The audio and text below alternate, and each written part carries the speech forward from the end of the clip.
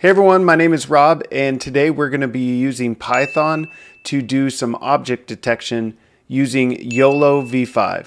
If you've never heard of YOLO before, it stands for You Only Look Once, and it's an open source package for doing object detection. It comes with pre-trained models, so it can do some object detection just out of the box. You can also fine-tune it on your own data set if you want to do custom object detection.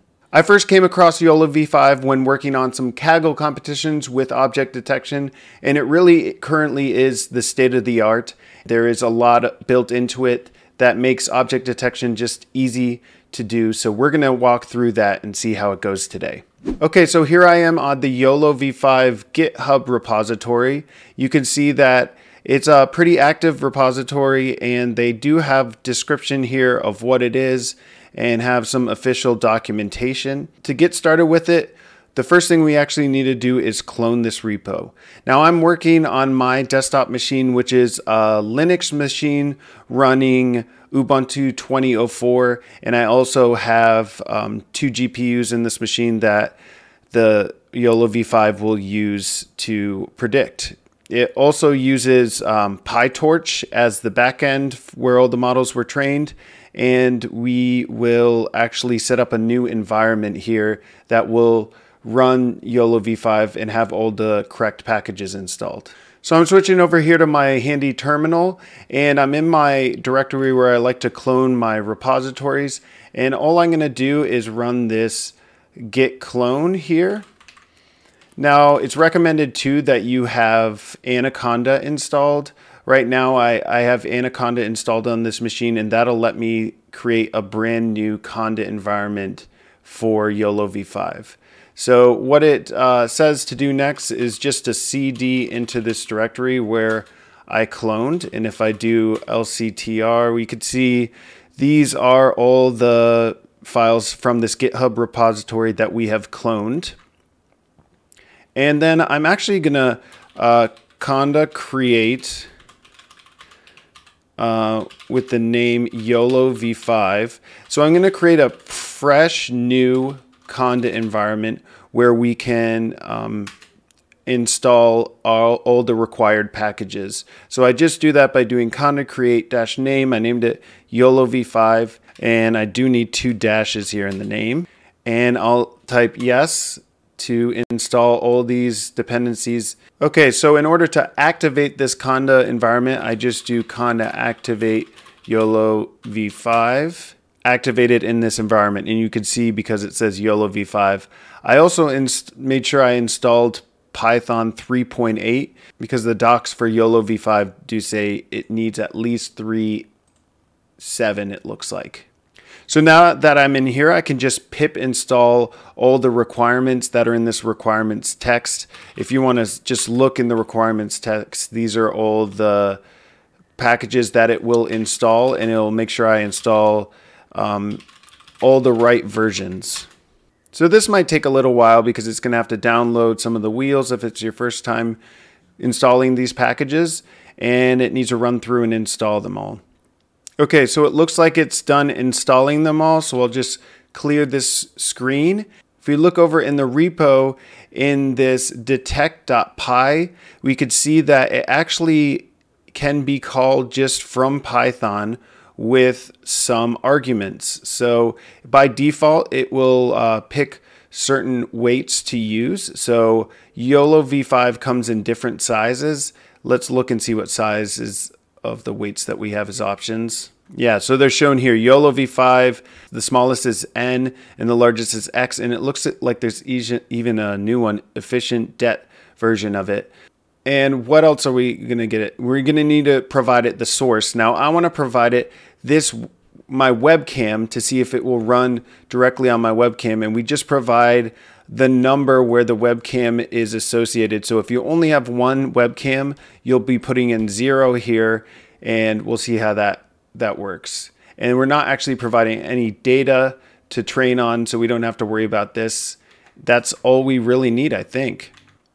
Okay, so I think I have it working here. The command that I needed to run was just Python detect, and then I'm using source 5, which is my second webcam, and I have a green screen here behind me, so it's going to show the green screen when it loads up. Let's try running this detect and see how it works.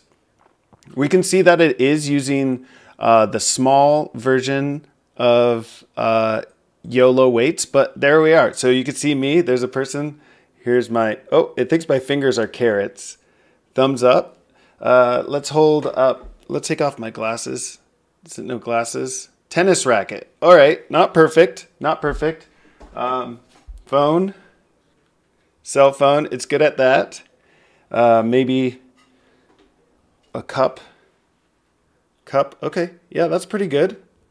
And you can see the confidences are shown on the side of the image. So it's drawing the bounding box and showing the side. But if you wanted to pull out just the bounding boxes, you could do that as well.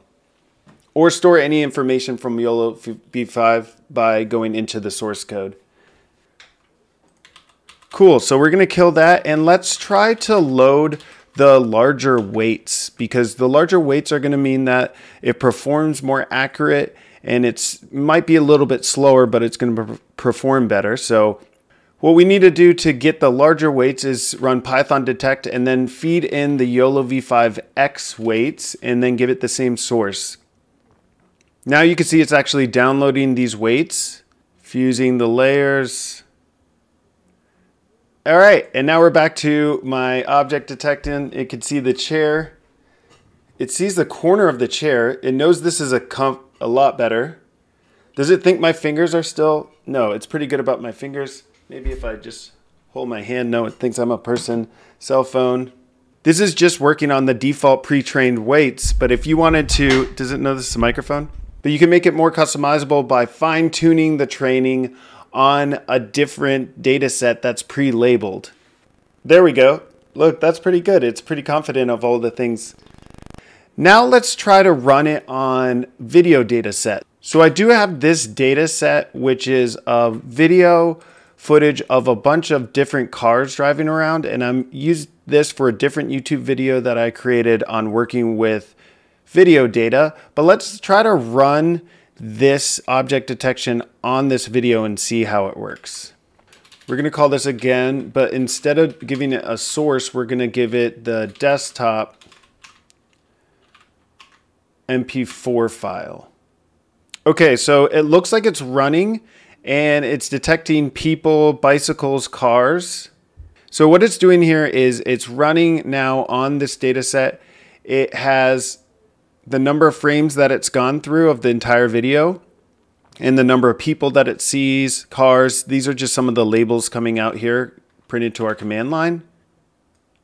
So it looks like we can provide it view image like this in order to actually view the images as it's processing.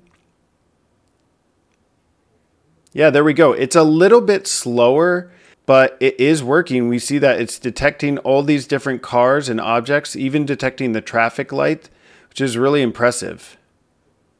So if I kill this now, I can change other settings like the confidence threshold and the IOU threshold. So if we only want it to show objects that it's very confident of, it's defaulted to 0.25, but let's change that confidence threshold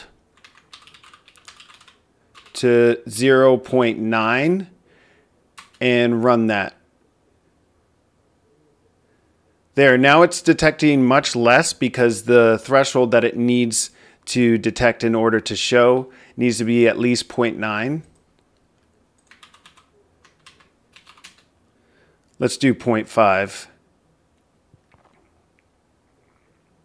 Okay, that looks pretty good. And then there's also something called an IOU threshold, and this basically means it will suppress any objects that it detects that overlap each other. So IOU has to do with the overlapping of two detected objects. Let's do 0.9 for the IOU threshold. Is 0.5. So what's happening here is when we set the IOU confidence to be really low, it won't allow any boxes to be overlapping each other very much. It'll just suppress any object detection that overlaps with another object detection. So by turning this off and setting it really high will allow for a lot of overlapping boxes. And let's do one last run with a really low confidence threshold and a high IOU threshold. There we go. So this is a lot of different boxes, and even this car that it's detecting in the lower right side is very low confidence, but it's displaying it because we've set that confidence threshold so low. Thanks for watching this video. It's a short introduction to using YOLOv5 both on a webcam and processing videos for object detection. If you enjoyed this video, please give it a like and subscribe, and I'll see you in the next video.